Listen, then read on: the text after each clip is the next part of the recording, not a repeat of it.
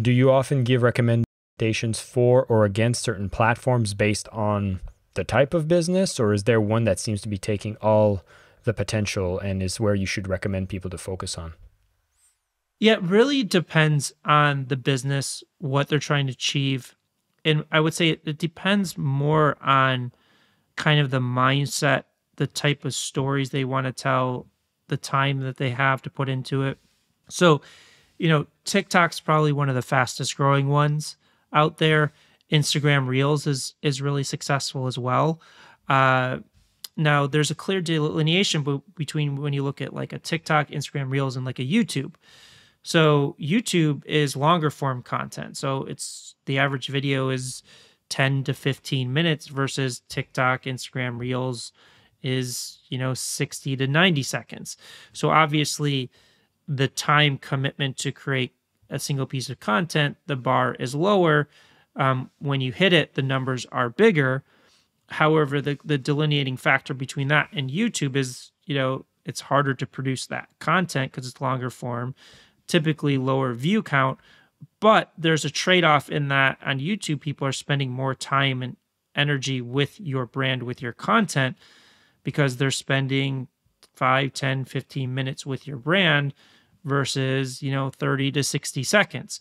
So kind of a view and a subscriber on YouTube is probably 10x more valuable than on a TikTok, Instagram, Facebook.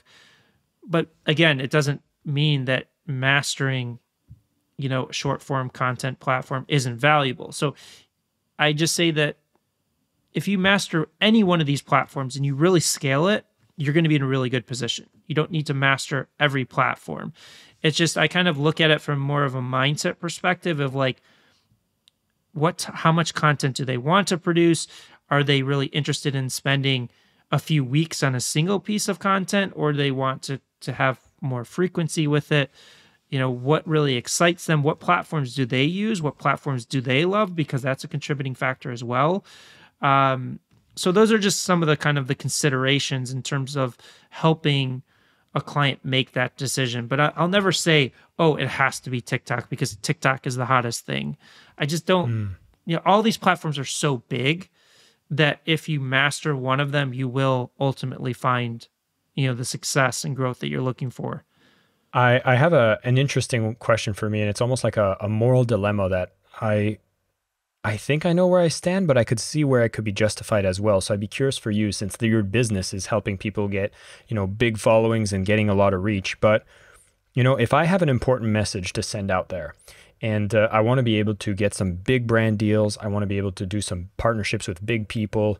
And I know one of the biggest things to help me get my message out is the concept of social proof. So like if I'm somebody with 100 followers on Instagram, doesn't look too good. But if I have a couple million, people will look more than the 3 seconds they might have allowed me. I'd be curious to know, what is your thoughts on the fact that there's so many ways people go out there and they just go and buy so many followers. They go buy fake views, fake comments, fake watches, so they can engineer a social media profile that looks huge. And once they've done that, it's actually opened some doors for them. And then for me, there's a part of me that's like, yeah, no, that's definitely wrong. But then I'm like, oh my God, but if your purpose is so clearly defined and this is the way to get you to reach more people as fast as possible, maybe I'm being over judgmental. I don't know. I'd be curious to know your opinion on that. Well, I think I want to make a delineation because there's a big difference between buying fake followers, views, and comments versus using campaigns to grow an audience. I'm not well versed in terms of where the world is in terms of buying fake followers, views, and comments. I would assume that at this point, the platforms have become really wise to that and have caught on to a majority of it. And if they haven't, I would assume that they will catch on. So I don't advise doing anything as it pertains to fake followers, fake views, fake comments. As it pertains to doing strategic advertising campaigns or campaigns to put your content in front of people to grow an audience, I would say that heavily the success or failure of that is heavily predicated on your ability to maximize producing content that gets reach and distribution in the algorithms. Because let's just say tomorrow you were given 1 million followers, and those 1 million followers were real people. They may or may not know why they've opted into you. The only value of that audience is your ability to produce content that can reach that audience and beyond. So if you are an effective content creator, and talking about kind of all the things that we talked about in the conversation previously, then you will maximize the value and potential of that audience.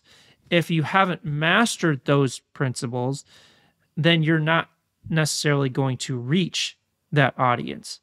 So that's kind of the way that I see it. And it's also kind of, you mentioned in a different way, is like, let's say that you were, again, given that 1 million followers tomorrow, and those people were real, and they may or may not know why they've opted into you. And because of that, you get on a big podcast or you get on a big stage.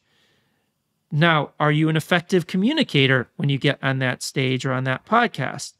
Because again, that comes down to, are you maximizing the opportunity that presents? Some people will absolutely kill it, and they blow up because they get on a big podcast and their information is so valuable. They're such an effective communicator, or they get on stage and that opportunity leads to 20 opportunities, and their brand keeps growing and growing and growing, versus the person that isn't prepared for that, doesn't have that value, kind of, they blow it and it doesn't support them.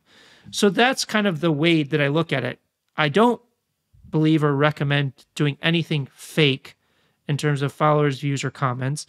I'm obviously a huge believer in advertising and creating, advertising campaigns that can fuel growth if you can maximize the results of that. I have a background in film and in advertising, and we still explore how you use paid advertising opportunities to fuel organic growth and vice versa. So it's really kind of from a long-term perspective of how and why are you doing it, and are you actually ready to maximize the value of kind of pursuing that path, if that makes sense. That makes a lot of sense, and I couldn't agree more. And I think that's one thing that I've really appreciated from your first book about 1 million followers, is this understanding that you should be using the advertising tools that kind of, I don't know if I guess the best expression here would be to kind of throw gasoline on a good fire, but gasoline on a bad fire burns down a house. And so we have to understand that there is some strategic advantages to using it, as long as we know that what we're doing makes sense, and we've grown to the space to be able to deliver and receive what opportunities are going to come on the other end.